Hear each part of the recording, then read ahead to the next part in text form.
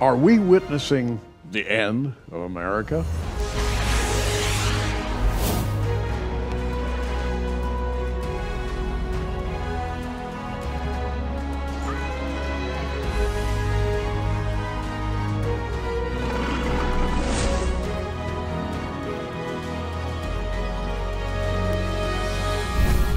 Well, that just happens to be the title of a book by Jeff Kinley, The End of America. And this is your latest book, Jeff. Welcome back to Prophecy Watchers. Thank you, Always Gary. good to see you. Good to be here again. Always a pleasure. And yet, the subject at hand, as good as it is to see each other and talk about the things of the Lord, the subject at hand may be a little on the dark side. We all are watching political events, social events. We're noting what's happening in our schools and colleges. We're watching our society, and this may well be a very apropos question. Is it the end of America? So what view do you take?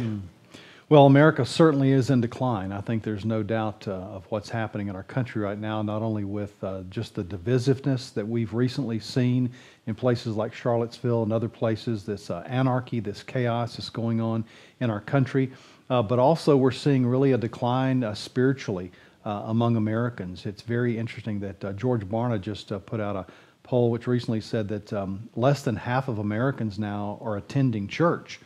And we think about European countries being like that, but now Yes. Americans are attending church less and less and less. In fact, even those that call themselves spiritually minded people are getting their truth or getting their spirituality from somewhere other than God's Word. And a recent poll also said that the top 10 places where you get your spiritual growth from, Gary, church didn't even make the top 10. Really? No, and so we're way down the list. And so what's happening in our country is that even those who think they're spiritual are now gaining their spirituality from other sources. And so we're spiritually in decline. More and more people are identifying with atheism, agnosticism, and secularism rather than with Christianity. Well, let's go back about 3 years. Jeff wrote this book called Wake the Bride, I think in 2015, right? And by the way, I remarked when I first read this book, it's one of the most readable books I've ever picked up. You've got a gift for writing that I just honestly admire. Thank you. And when I say a gift for writing, I mean he makes you turn the pages. And you don't even laboriously have to wade through big words or anything else. He just pulls you along. And believe me, as a writer myself, that's a gift. Oh, thank you. And your books are eminently readable. But you have a theme running through your literature. You are committed to the Christian idea, and you're committed to the biblical model of life. And you're watching America right now. And we're all watching America and saying, can this really be happening right before our eyes? You know, you've got white supremacists and strange groups whose names you can't even pronounce marching in the streets. And after the last election, you had throngs of women in strange costumes out there cursing in the public venue. And we're all watching this together, and we're saying, what in the world's going on? What can we do? What is happening within Christianity? And that's where you're focused. Yeah, and you know, we see the world is in chaos, the country's in crisis, and the church, meanwhile, is asleep. We have to ask ourselves, you know, what is the church's role in this, and what do we need to do, not only in our own country, but what's happening within the church that we need to address. And what I attempted to do in Wake the Bride was just simply to take a lot of confusing prophetic truths in the book of Revelation and put them into an understandable language so that the average church member, the average Christian, can really grasp these things. And I think a lot of times, Gary, we view the book of Revelation as sort of that untouchable book, that place that we dare not speak of, and yet it's an accessible book to Christians. In fact, God commands us to dive into the book of Revelation, to read it, to hear it, to obey it. And so that's what I endeavored to do with Wake the Bride, is to take the reader through Revelation, really verse by verse, chapter by chapter, and help him or her understand not only what's going on, but what's coming, and how do we respond to it? How do we wake up so that we can be the bride that Jesus is returning for? Now, we are in the world of Christian television, and we have a kind of specialty. We have a way of looking at the world. We're trying to present Bible prophecy to a wide audience and to educate. The other thing that we're trying to do is to create curiosity among those who are not really familiar with Bible prophecy, to make them kind of enticed into looking at this thing and understanding what it is, and in the process having a new relationship with Christ. I think Bible prophecy leads you inexorably to Christ. It really does. And one of the things that prophecy does for Christians is that it not only educates the Christian as to what's going to happen, but it stimulates the Christian as well, because it tells us that God is in control, that history is His story. Bible prophecy guards us against a lot of the false teaching that's out there today. There's a lot of speculation out there today, Gary, a lot of white noise concerning prophecy. And it just seems like anyone with a pen or anyone with a computer wants to fancy themselves as a prophecy expert. And I think we have to be very careful about what we read, about what we see, about what we hear taught, and to make sure we calibrate that with Scripture. Because once prophecy does land in our hearts, it's a motivator. Prophecy has always been a motivator throughout history for godliness, to fall in love with Christ, to see the great grandeur of God and His sovereignty over nations and over history. And so prophecy does so many things. In fact, I outline in Wake the Bride 15 what I call the perks of prophecy, the benefits that prophecy gives us as believers. That's great. And again, and I think you can catch a little of Jeff's heart in this matter. He's passionate about life in Christ, but also what the Bible says about the times in which we live right now. You've got to be motivated. You used the term white noise a minute ago. There's another term from the old radio days, static. Used to be you'd tune in the old radio and you'd tune until all the static disappeared. Right. Well, that's what we're trying to do, right? Yes. Absolutely, yeah. And that's really what Scripture does for us. It tunes us in. It allows us to, sort of like those noise-canceling headphones, you know, it allows us to kind of filter out all the distractions out there and get down to what does the Bible say. Because in the end, it really doesn't matter what Jeff Kinley says. It only matters what God, the Holy Spirit, says in His Word. And that's what I attempt to do in these books. And again, it's a rhetorical question. The end of America? Well, question mark. And you're asking that, not necessarily saying it's the end of America, but you're pointing to certain things that are happening. Let's talk about public entertainment. There are movies out there that are absolutely unwatchable. There are others that are semi-watchable. There are some that claim to be spiritual movies, but they really lead you away from Christ and not to Christ. And so public entertainment, which is a big part of life, is compromised. And you talk about that quite a bit. Well, absolutely. I mean, the entertainment that we see in our society is merely the outgrowth or the outflow of the hearts of a depraved country, of a depraved society. And so you would expect really nothing else to come from a darkened heart and a darkened mind. You know, in Romans chapter 1, Paul says that once you reject God as creator and you suppress His truth, then God says that you are given over to foolish speculations and their foolish heart is darkened. And so there's almost a penalty of darkness that comes when we reject the Creator.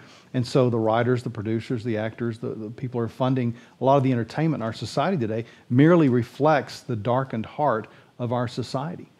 You know, I have my Bible open to 2 Timothy chapter 3, where Paul says this, know also that in the last days perilous times shall come. We've talked a lot about that verse. We've probably talked it into complete boredom. So many people have come to understand that they don't really look at it. But if you read down a little bit to the 10th verse, Paul says to Timothy, but thou hast fully known my doctrine, manner of life, purpose, faith, long-suffering, charity, patience. And he says, you know how I live. And also, Timothy, you know what I have gone through. He goes on then to kind of remember all of the horrific things that happened to him while he was preaching Christ. Yes. That's something good to remember.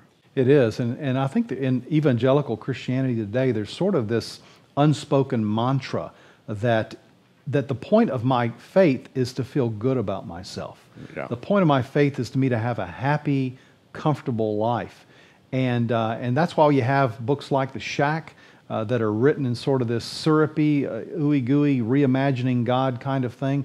And I call them the Shack Christians because they're doctrinally deficient, Gary, and we have a generation of people, tens of millions of people, are swallowing an image of God that we don't see in Scripture. And that's why in that very book and in the books that Paul wrote to Timothy, over and over again, Paul says, Timothy, I remind you of the sound doctrine. Retain the sound words. Right. You know, people are going to fall away from the faith. Preach the word. And that tells me that doctrine is not just something that we put on a document and we say that we believe. Doctrine is something that really works itself out in all areas of our lives. And so that's why we have to call the church back to that sound doctrine. You know, I had to go see the Shack to see what all the shouting was about, you know, and see what the doctrinal stance was and so forth. And I got to admit, the Shack presents a very, what should I say, enticing, emotional picture. Very attractive, you know. Oh, wow, this is wonderful. You know, my heart rate is slowing down and I'm at peace, you know. In other words, it projects something we would all like to live in, a kind of an emotional peace that people are looking for. Yeah. And not to be confused, by the way, with doctrine. And this is the problem. And again, we have this challenge as the preachers and teachers, and that is we do want to profess sound doctrine, but we also want to project that peace that comes through a faith in Jesus Christ. Absolutely. And what we see in our society today is that even in the church, we've taken the truth about the comfort that God gives us and the peace that He gives us, and we've sort of perverted that to mean something that it actually doesn't mean in Scripture.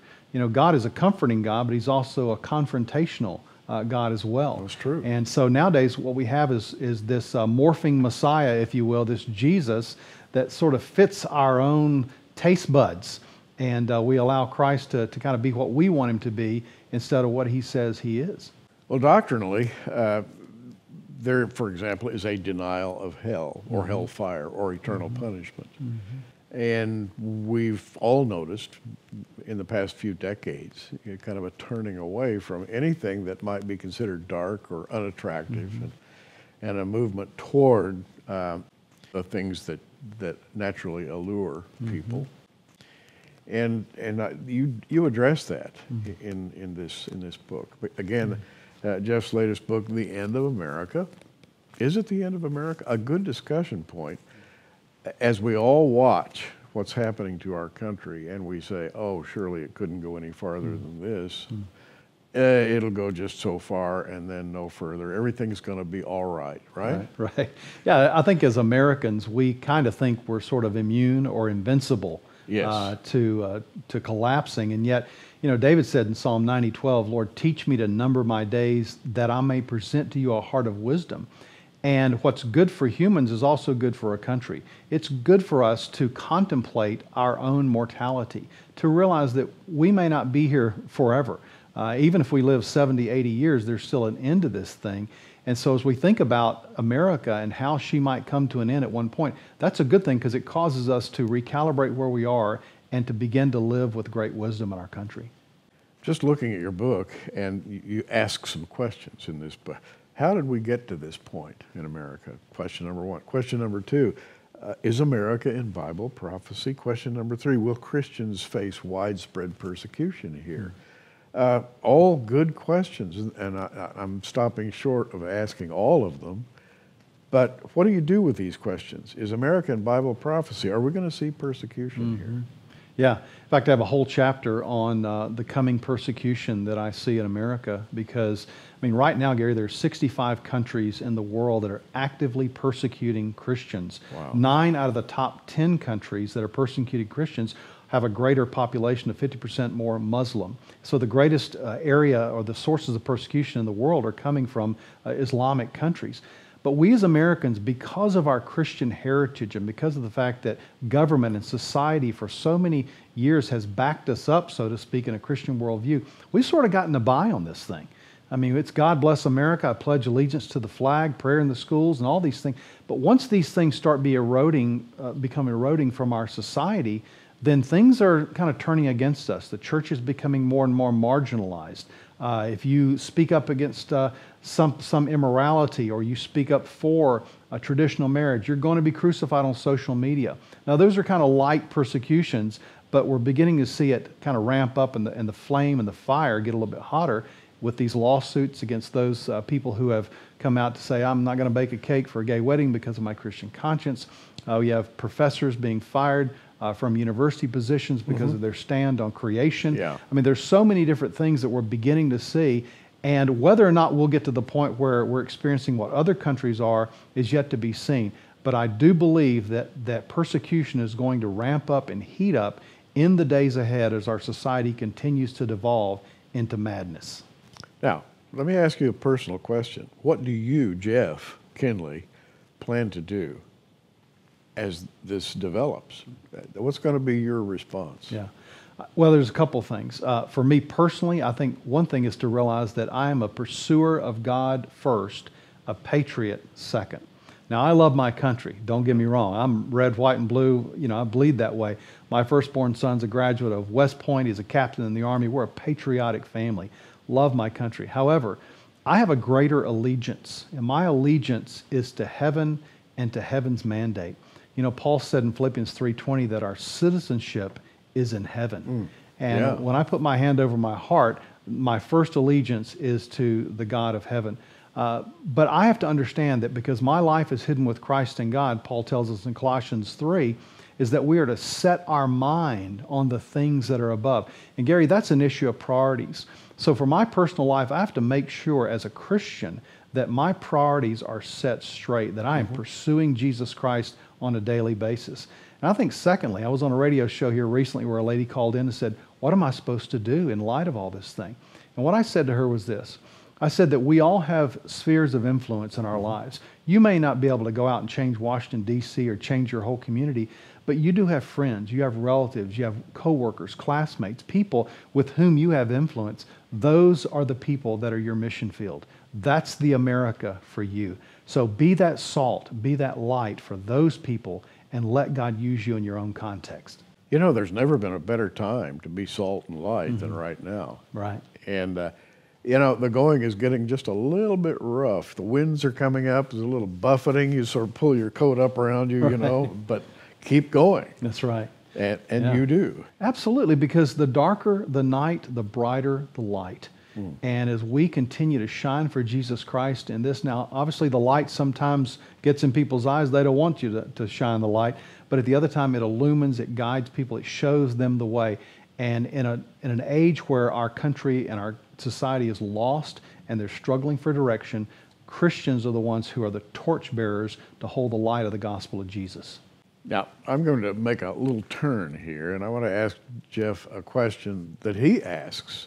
Again, the book is The End of America, ? And on the back of this book, there's a question. What effect will the rapture have on America? Really interesting, thought-provoking question. Yeah.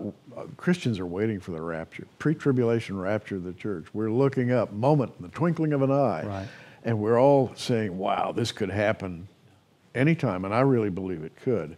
What effect will the rapture have on America? Yeah, well, number one, I have to say definitively, I believe in the rapture. I believe in the blessed hope because the rapture has taken a lot of heat here recently in recent years with a lot of people who are coming in and saying this is it's just a Johnny-come-lately sort of belief and that type of thing. And I addressed that extensively in Wake the Bride. But I believe that if America is teetering on the edge of complete collapse, that the rapture will be the event that causes her to just fall off the edge of the cliff. And here's why. If there are 300 million Americans in our country today, it's estimated that about 10% of those are identifying as evangelical Christians. if that's true and the rapture happens as we believe it will, that means that some 30 million people are going to vanish from this country. And that's not just 30 million people living out on farmland in North Dakota somewhere. That's people all over our country in every area of society, in medicine, in the arts, in government, obviously in religion, in the Christian church, in all areas of society. Police departments. Police departments, the military. Many police officers who are very active Christians. Absolutely. And imagine the impact when all of those people are removed from every strata of our society. I mean, the collapse is going to be catastrophic.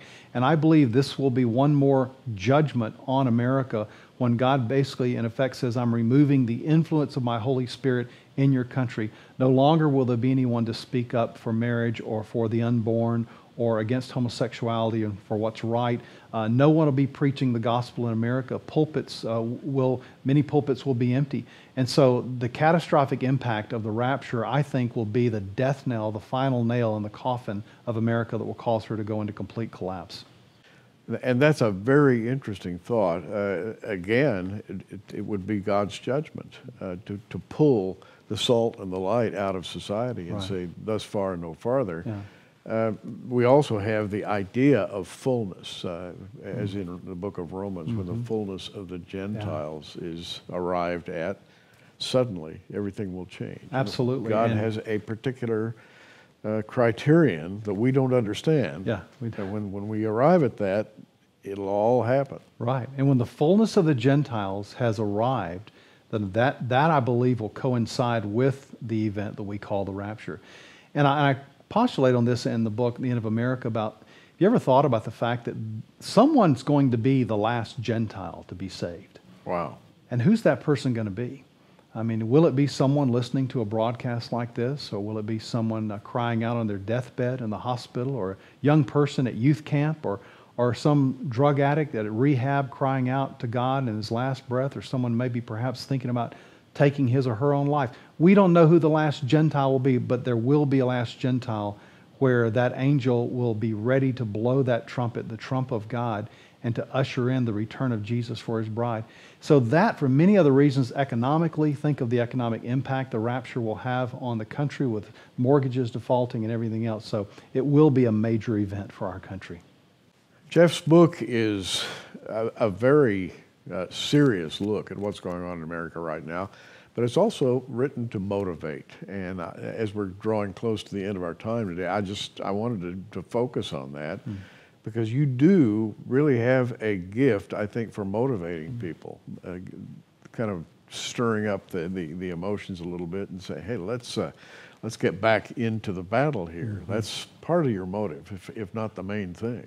Absolutely, and it has to be, because the Bible is a book of hope.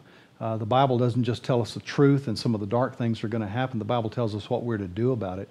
I think about World War II and the beginning of World War II in Great Britain, when there was so much darkness in Europe, and Hitler's war machine was steadily making its way towards England. And I recall a speech by Winston Churchill where he called on the people of Britain to stand and to fight in the streets, to fight in the landing grounds, to fight on the beaches. Because he said, if we were to last 1,000 years, we'll look back and say this was our finest hour. I believe now is a great opportunity for Christians to rise up and be the body of Christ, to be salt and light, because I do believe this is the greatest time to live, Gary. And this could be, well, our finest hour in 2,000 years of church history right now. But it's going to take the church waking up and get busy. Jeff has written Wake the Bride, which we have carried here at Prophecy Watchers for quite a while, now accompanied by his new book, The End of America.